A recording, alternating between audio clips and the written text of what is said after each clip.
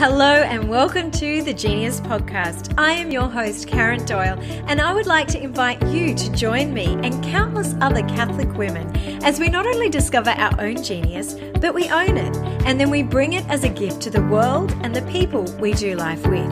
The Genius Podcast is part of a much bigger initiative for Catholic women called the Genius Project. The Genius Project is dedicated to helping Catholic women discover their unique genius, what it is they are called to do with their gifts and their life.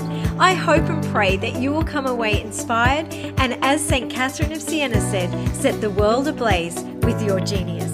I am so excited to bring you something really special this week. I am involved with Sisterhood, which is a national Catholic women's movement. We host Australia's main National Catholic Women's Conference, as well as support women to form Sisterhood Connect groups. These groups are made up of approximately 5 to 7 women who meet on a regular basis in someone's home, and they are a beautiful place of support, formation and prayer. This year, we were 4 days off hosting our national conference when the world went into lockdown. This left so many women ready to be spiritually fed at the conference, but not able to attend the event. With the COVID shutdown, so many women expressed feeling really isolated, and they expressed a deep need for connection despite social distancing. So the Sisterhood movement set up virtual Sisterhood Connect groups for women right around the country. And we decided to do a book study on Fr Jacques Philippe's book, Searching for and Maintaining Inner Peace. Women met online once a fortnight and worked through the book. We produced a beautiful PDF journal for them to go deeper in their personal prayer time, as well as a podcast which unpacked each chapter. It is this podcast that I am so excited to share with you through the Genius Project. For 6 podcasts, I am joined by Therese Nichols, a female Catholic entrepreneur and founder of One Plate, as well as Sister Mary Helen, a Dominican sister of St. Cecilia, Nashville, Tennessee. These 2 women are incredibly special and have been a really important part of my journey. You will see and experience their beautiful heart through our conversation. We had such a blessed time recording these conversations, and we really hope and pray that they will be a blessing to you. So we ended last week's podcast with this challenge of saying yes in little ways to the circumstances and to Christ and to finding peace. And I'm interested in how you both went with that challenge. I know we put it out there to the women listening, but we'd be hypocrites if we too didn't practice this. So I know in my life, the yeses have come just in seeking peace when I'm feeling my blood pressure rising with different things, like trying to run our business while trying to homeschool our 3 kids and just trying to keep the house running and all the, juggling all of that. I think this week particularly there was an example where I was trying to set up the kids' schooling on the devices, and I had business emails coming in for an online platform that schools are using, and they were trying to get into that while my kids are like at me to get their stuff set up, but all the websites were crashing and I could feel my blood pressure rising, and I just walked into the bathroom, shut the door, and I was just like, Jesus, please bring me your peace, in this moment, and just took a moment to ground myself back into the present. So like really practical things like, breathing more deeply, just being aware of the surroundings, my feet on the ground, like really simple things like that brought me back to myself, and then back to finding that place of Christ within me and tapping into that peace. So I found myself doing that many times over the week and the days, just taking a moment, like just pressing pause. When you start to feel agitated or anxious about things, I mean, I'm not generally an anxious person, but I think when we're carrying a lot and the weight of what we have to carry can stress us out. I think that's how I've applied it. Just yes to seeking God's peace this week. Yeah. What about you? So one of my moments of saying yes is, so as I mentioned last time, during this time of isolation, I'm up in the country staying with my family, and it's beautiful here. It's country Victoria, and it's been absolutely freezing. It's been raining all week. It's been a really cold week. And so I did mention last time how I have this great morning routine where I go for walks and exercise and prayer time. But as we slowly go into the depths of winter and it gets colder and colder, the temptation to keep pressing snooze on my alarm clock in the morning is quite high. And so I've set my alarm and the snooze button went a few times. But the next morning I was like, no, I had heard of this concept called the heroic minute. Mm-hmm. And it's the heroic minute of when you start the day of, will you press the snooze button or get out of bed and pray? And usually the snooze button wins, but my yes was to say yes to the heroic minute of when my alarm went off and just to turn it off and get straight out of bed, knowing that I needed to have that time of prayer, because every 10-minute snooze takes some time off that prayer time. So that was my yes. Fantastic. Yes to the heroic minute. Okay. No, very good. Button. Good for you. Sister, what about yourself? Well, I'm with you in the school situation. But, I think for me, the yes has been, actually we have a saying in the convent, like, is it oxygen or is it jelly? Basically, is this really important, or it just doesn't matter? And trying to just put in the jelly category every change of schedule and plan of, we're going back to school, we're not going back to school, we're going back to school 2 days a week, no year 12, no year 11, and just roll with it and be happy and be present. So that's been my yes. Yeah, good on you. Definitely needed that. Sweet. I think I also made a bold call this week where I emailed the teachers and I just drew a line. I said, we'll do maths and English. We're not doing anything else. So that was a really good call, because I'm like, this is what matters. And what actually matters for me is me maintaining my peace and having a peaceful relationship with my kids in the midst of homeschooling and not battling and fighting them. And I mean, really, they're actually really good. Like they get on, they're quite motivated, but the schools have changed the platforms. It's incredibly confusing. Things aren't working. So it's more the stress that comes from that. But yeah, I made that bold choice too, to just say not yes, but no to all of the. Yeah, good. As a math teacher, I highly approve. Yeah. Yes. So this week we are delving into the second part of part 1, points 5, 6, and 7 of Fr Jacques Philippe's book. And I just love how he begins this chapter, where he tells us that basically all reasons to lose your peace are bad reasons. I'm like, how simple is that? And I think it's just a great, like, there's not a single reason that is okay to lose peace over. And I just thought that was brilliant. So, I mean, we could leave it right there, but we really need to understand why and how to do this. So I like how he breaks down for us 3 different categories. And he said that it's helpful in discerning where the source of agitation is coming from, so we know how to fight the battle accordingly. And he says that there are 3 places that agitation and anxiety come from. Number 1, the world. Number 2, the devil. And number 3, our own imagination and our own misguided thoughts. I thought that was, I like structure. I like to see it broken down like that. And it almost gives us a game plan where if we are in a situation, just from reading that, we can go, okay, let's evaluate where this is coming from. I think that's a really good starting point. So let's take a look at each one of these, and let's begin with the world. Like, as we know at the moment, the world has thrown everybody into a state of anxiety and agitation with this coronavirus, and being in isolation, it's really thrown a lot of people. Sister, like you said, just the toing and froing between options. Like, are we going to school? Are we not? Are businesses opening? Are they not? Like, there's a lot of uncertainty. And I think as a culture, we actually, and as humans, we find that really hard to deal with, don't you think? Yeah, it's the control thing again. We want to control things, and we think that by controlling them, then we have peace. Yeah. But that's not stable. That's elusive. Yeah. Yeah, as we've learned. Okay, so just in thinking about worldly expectations as well, that can take our peace. Sometimes just the pressure of those or the falsity of them takes our peace, because we're not thinking as God thinks.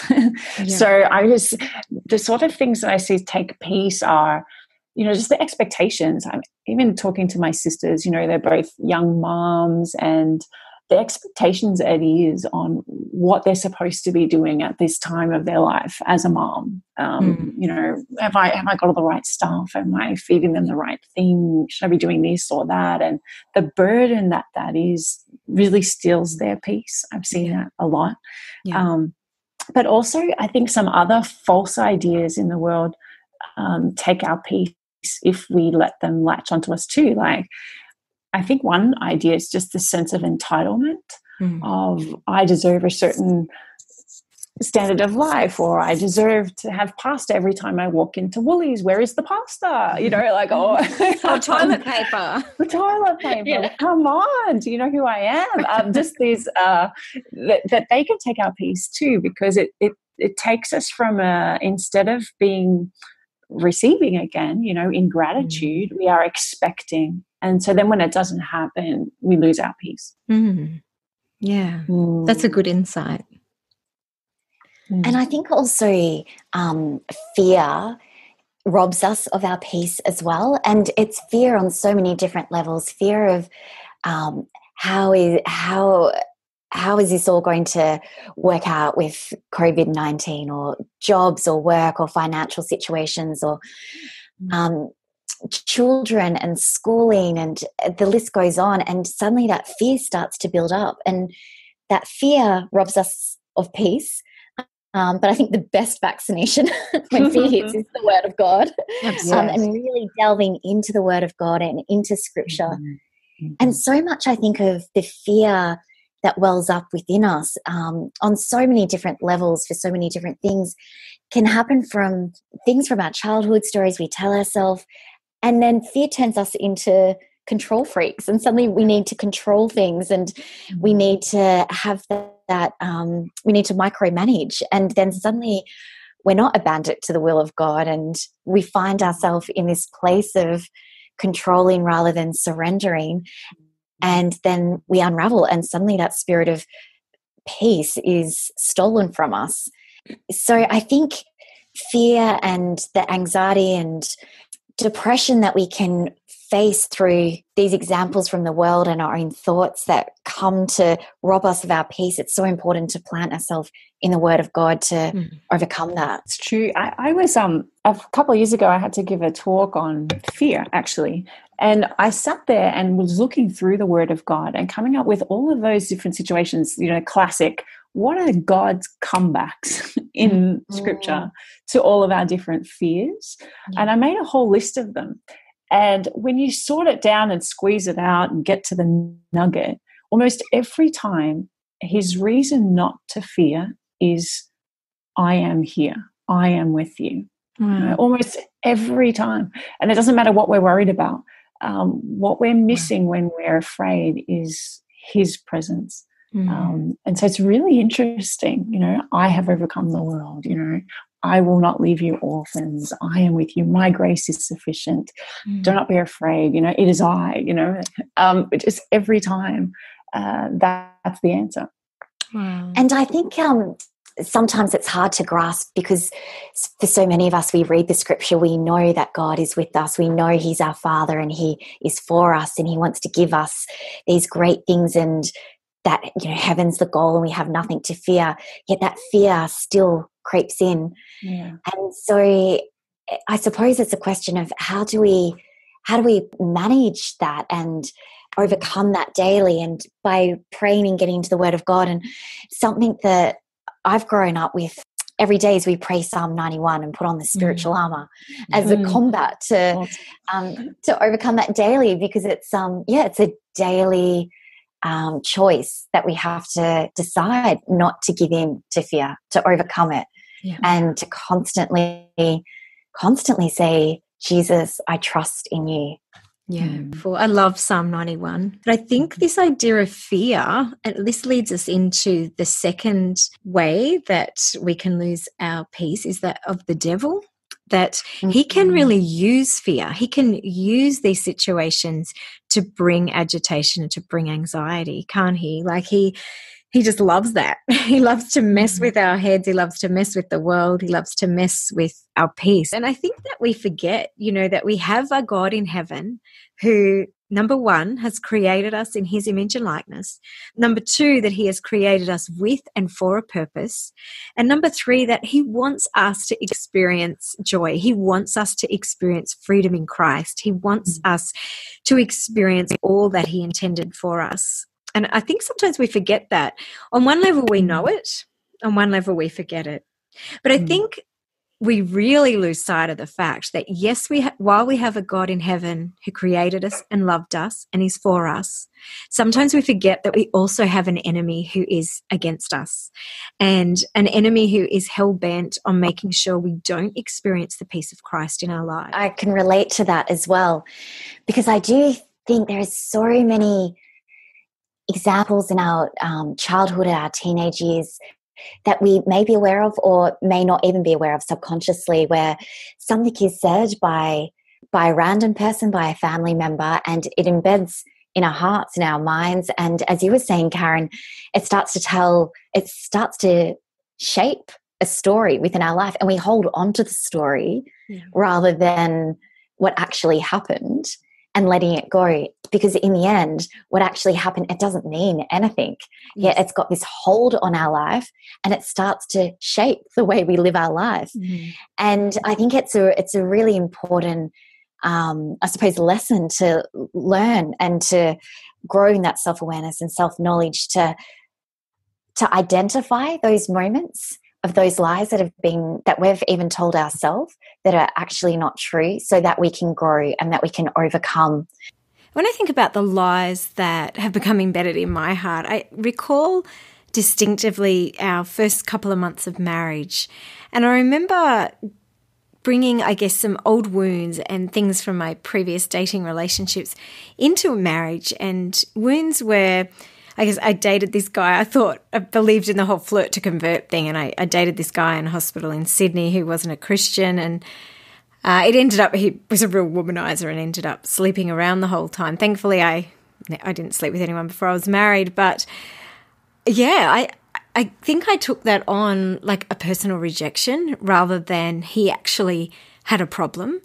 And so I took that into my marriage without really realizing it. And Therese, what you were saying is sometimes we have to, I guess, make time and space to really ask the Holy Spirit to show us and reveal to us the lies in our life, because they affect us, but not only do they affect us, they also spill over into our lives and they spill over into our relationships. And for me, that was my marriage to Jonathan. And one day he said, I am not this person. I'm not him. I'm not going to do this to you. I'm a faithful hound. He said, I will never do that. And, I've been really blessed throughout my marriage, but I think that was a really powerful lie. And it really had the potential to make me incredibly insecure and to really, to really damage our marriage in those early months. And thank God for Jonathan. Like, I often think his name means God's gift, and he truly has been God's gift to me. He's always spoken truth into me and over me, and I'm so grateful for that. But more than that, he really encouraged me to take it to prayer, take it to the Holy Spirit, and to really ask for a deep healing in my soul. And praise God, I have experienced that.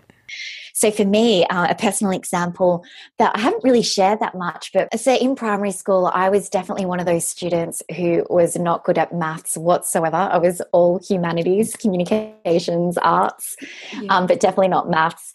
And I was able to get away with it, and nobody really knew until I got to grade 6, and I had a teacher who absolutely loved maths and realized that I wasn't great at it. But he was a really hard teacher, and he was one of those teachers who would ask questions and pick you out in the class. So every maths class, he would ask the maths question and always pick me out to answer, and I would never ever get it right. So I felt constantly humiliated in maths class. And because of that, so a lot of the boys in the class, they were all good at maths, and so they started teasing me because I didn't know maths. And I went from this outgoing child to really shy, and I started to have this anxiety that every time I was asked a question in class, I would just freeze up and couldn't answer. And so I started to tell myself this story of, I'm not smart. I can't answer questions. And I got quieter and quieter. And so I was blessed in secondary school that I found a great group of friends, and I was able to just immerse myself in the arts and to a point try and ignore maths.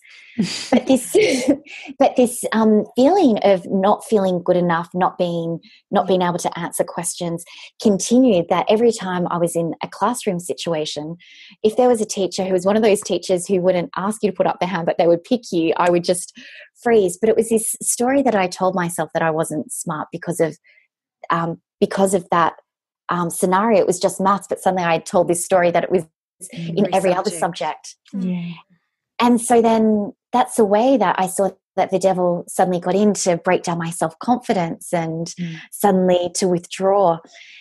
And so when I sort of discovered that years on, I was able to really pray through that and see the lie that the devil had tried to bring me down within that, to be able to overcome it. And I think the important thing is when we are able to reflect on different experiences and have that self-awareness and self-knowledge, we're able to pinpoint those experiences and then overcome it. It's when we don't realize and don't take the time out to reflect that those experiences continue to breed this perpetual lie in our life that we hold on to, and it continues to shape our life, and we're not able to overcome it because we can't name it. And I feel like that's the absolute key. When we can name things in our life and call it out for the lie that it is, then we're able, through Christ, to conquer it and overcome it and move on and walk in the power that God has given us to be daughters of Christ and to be able to live in that peace. And when we live in that peace unlocks this joy in our hearts. And when we have that joy and that peace, that unlocks this great freedom to be completely and totally ourselves. And I just love that quote of St. Catherine of Siena: if you are who you are meant to be, you'll set the world on fire. So when we hold on to the truth of our life, of who we are in Christ, which is love, and that unlocks that peace and joy, we're able to be completely free and be who we're called to be. But first we have to sit in that reflection of identifying what are those lies that God has told us. That the devil has told us, and that God can reveal to us. And God can reveal to us in that stillness, in that quietness, so that we can conquer it and overcome it. Absolutely. And I think we've just got to wise up, right? We have to rise up to recognize the voice of the enemy, because I think that so much of the time the voice of the enemy is like static background noise. Like we're not even tuned into it. Like it's just there. And somehow it shapes who we are. It determines what we put our hand to. It determines the people that we have relationship with, or it determines how we allow others to treat us. Like it's just like this static noise going on every day. And I think we've got to wise up. We've got to recognize his voice, and we have to combat it with the truth, and the truth that comes from the word of God. And I think, the voice of God has got to become louder than the voice of the enemy. And and the only way we do that is really, I think, to declare out loud the truth. The truth of who we are. I am the beloved daughter of God. I am chosen. God's favor rests upon me. I am loved. Like I have a purpose, and he has plans for me. He has plans to prosper me, not to harm me. He is a good God, and he's a good Father, and it's who he is. I love that song. It's who he is. That's his nature. So every time you hear the voice that says you're never, you're just, you're always, that's the voice of the enemy. It's condemnation. And God never, ever, ever works in condemnation. He might convict you, like he might convict you and give you that sense that something's not quite right, but he will never make you carry the weight of, you know, that burden of feeling like shame and terrible about who you are. Like that's not of God. I think you're right, Karen, that we really need to step in and resist that spirit of fear and claim it boldness. Because so often we are more acquainted with the devil's voice than God's voice, that we're actually giving more airtime to what the devil's saying to us and those lies than we are giving to God's voice. And that's where we really just need to stand in that authority and rebuke the evil's voice and to get the word of God into us and to know what the word of God says, not what Google says and the naysayer says, but what God says, and to really make that shift, because we know that Christ has already paid the price and we can't let the devil push us around anymore. And to fill us with those lies and those messages, we need to resist it and take authority over that evil. Absolutely. True. Yeah. And I think if you contrast what the devil does in taking maybe real events, but twisting them and inflating them and then making them last into other areas of our life, with what Jesus does in the Gospels. Because if you think of particularly those encounters where Jesus revealed some really tough truths to, for example, the woman at the well, or the woman caught in adultery, or even just Martha, he revealed some pretty tough truths that really pierced into the reality of things that each of them needed healing in. But he did it in such a way that that truth healed. It ennobled. It brought joy. It brought a rush of confidence. So maybe when the track starts playing in our mind, tying us up in negative things about ourselves, that we can know immediately that that's not the Lord. Yeah, absolutely. And that ties into this third point that he says about our own thoughts. I think they kind of go together, don't they? That's right. Because I think the devil just jumps on our thoughts. He does. He does that all the time. And we have the key to our own thoughts. You know, we get to choose what we entertain or what we don't, and that's the active part of the battle that we really need to take up more than anything. And, you know, I think in terms of combating all of these, you picked up on the power of Scripture. And I think there's such power in declaring that out loud and taking authority. I mean, the Bible tells us, and like we talked about last week, in the fact that this is a spiritual battle, and God has given us the keys of the kingdom already to fight this battle, and he's given us what we need. So we, you know, obviously when we can return to the sacraments, that's one area, standing on the word of God, because it's as true today as it was back then. It's the living word. It has the same power that it had when Jesus spoke. So standing on Scripture, declaring it out loud, and I think also worship. I think when we worship the Lord, you know, and we enter into worship, it shifts the atmosphere. It seriously changes something. And because we're not just battling in the earthly sense, we're battling a spiritual battle. And I truly believe one of the ways we battle that spiritual battle is in worship. Because, you know, when we worship, the Bible talks about it. You know, in Psalms, David talks about worshiping God.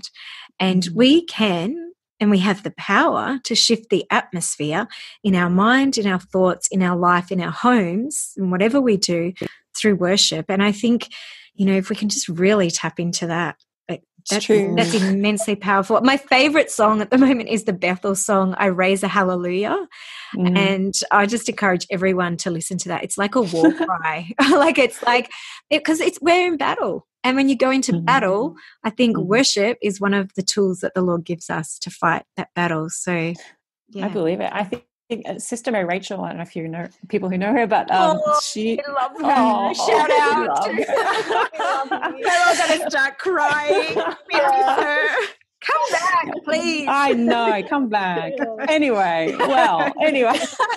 Keep going. So we would have this little thing in the convent because, there's a lot of silence, but, a lot of silence, it's a blessing or a curse. If you, Yes. you can read things into everything if you like. But if you would ever notice that the atmosphere would get sort of heavy, we would have this little code between us of pierce it with praise. Wow.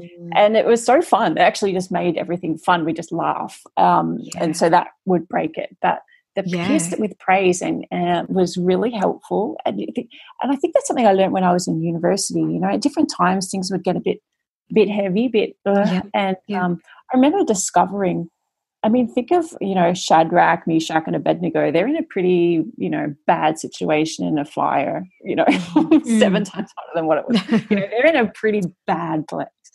And there they are praising God. And so I would pick up their praise, and it was amazing the transformation that happens. You just praise, no matter what is going on. Hear me.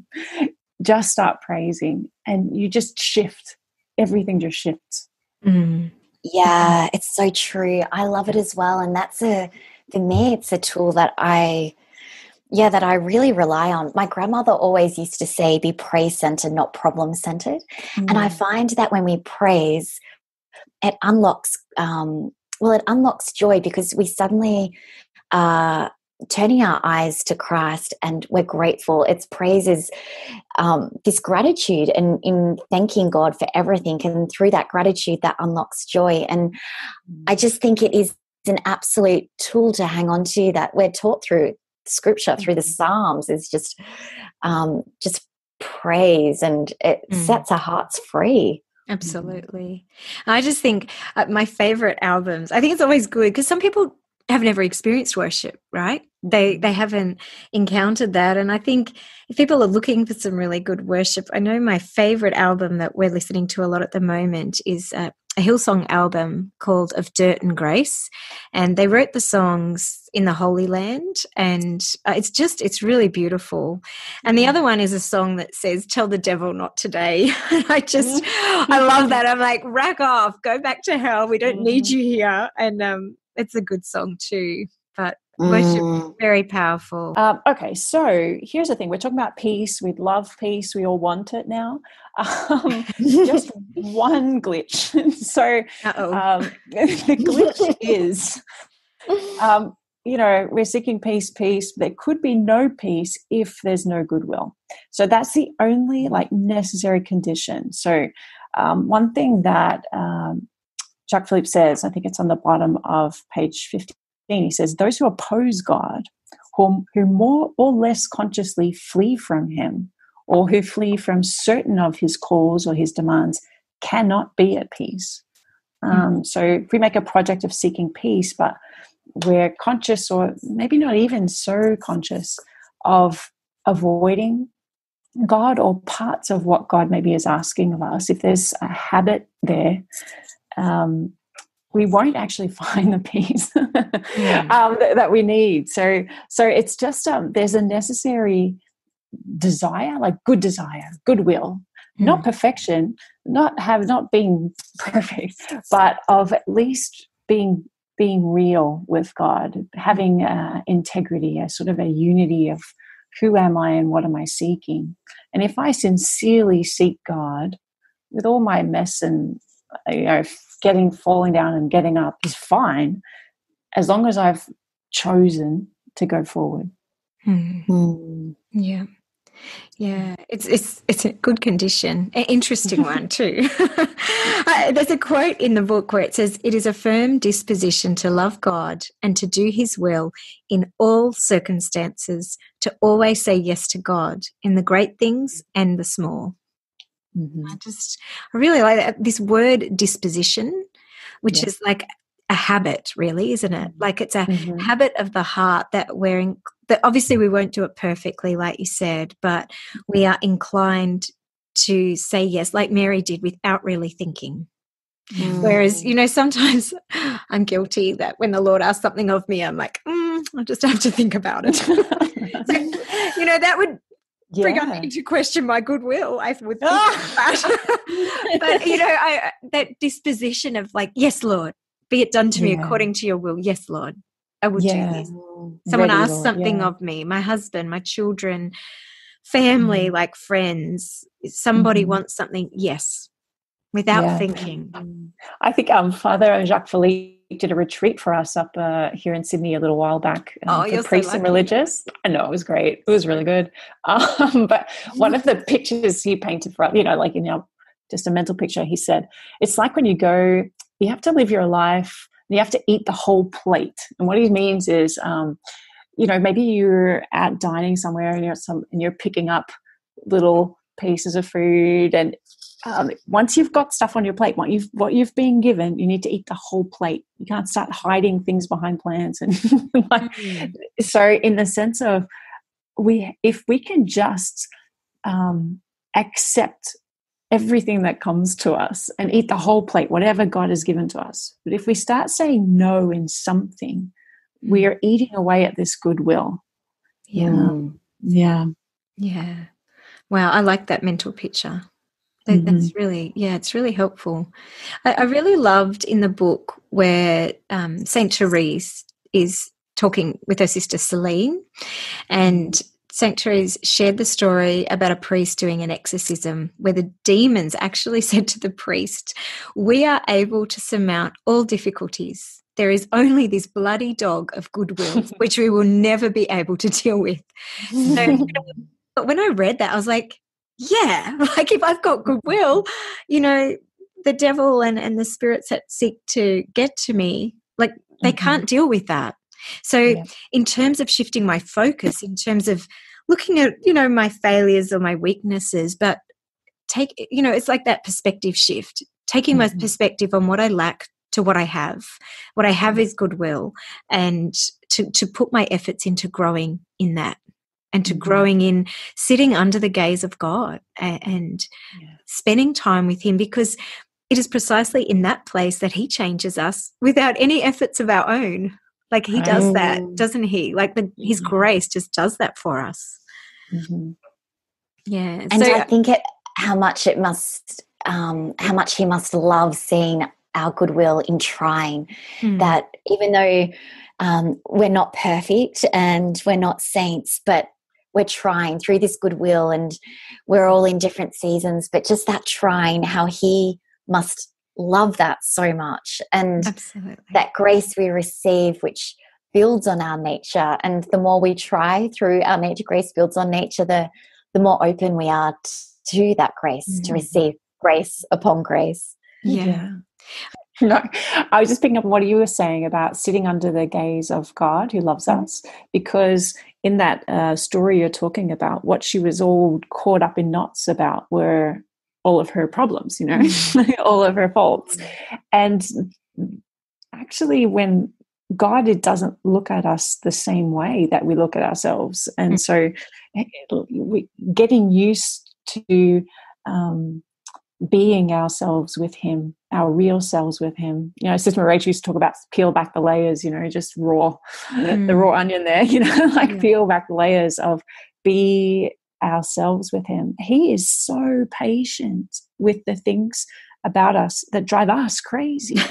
And He knows them. We don't even know half of them yet, maybe, but He knows them, and He might leave some of them with us for a while, and to heal something else that we don't see yet. There's a whole story that He knows and is patient with. And I think that letting it be okay that we are not perfect in our eyes, but that we are loved by Him, that can just, it can actually, what's like St. Catherine of Siena would say, that we've got this cloud of self-centeredness, that can start to dissipate, and we can look out and see more when we take our gaze off these little things that don't bother Him as much as they bother us. And I think that's a beautiful prayer to pray, to ask God to give us a grace to see ourselves and to see others the way God sees us and the way God sees others, to see through heaven's eyes. Because when we are able to see through God's eyes, we are suddenly we take our gaze off ourselves and we see heaven more clearly. Yeah, absolutely. Yeah. So maybe that's our challenge for this week, to really pray that prayer and to ask God for, I guess, his view of us, like to really experience his view and to just sit in the gaze of the Lord this week. That sounds like easy homework. I right? like that one. Yeah. Many years ago, we were leaving for a holiday, and I'll finish up with this story. We were leaving for a holiday, and I was trying to find some books, and John was like, quick, we've got to get going. And I grabbed this book off his bedside table that a friend had given, and it was Henry Nouwen's book, The Return of the Prodigal Son, which I'd mentioned before. And I read it on our holiday, and I spent the next 18 months actually reading that one book and just meditating on it. And it's Henry's reflections on the prodigal son. And he talks about the fact that before anything else, to sit under the gaze of God and to hear him say the words to us, you are my beloved and my favor rests on you. So each and every woman, like, we are God's beloved daughters, and he delights in us at the deepest level. No matter what we've done, or no matter what our weaknesses or our struggles are, he delights in us, and his favor is upon us. And I think when we can grasp our identity before we're mothers and sisters and businesswomen and anything else we do, we are God's beloved daughter. And I think that's a real challenge for this week, just to sit in that knowledge. I hope and pray that conversation was a real blessing to you, and I really encourage you to take some time before the Blessed Sacrament and allow the truths contained in this little book to really penetrate your heart and your soul. If you are interested in a copy of the PDF journal for each episode, head on over to the Genius Project, www.geniusproject.co, and fill out the form on the podcast page. Don't forget your challenge of the week, and until next week, God bless you and have a beautiful week.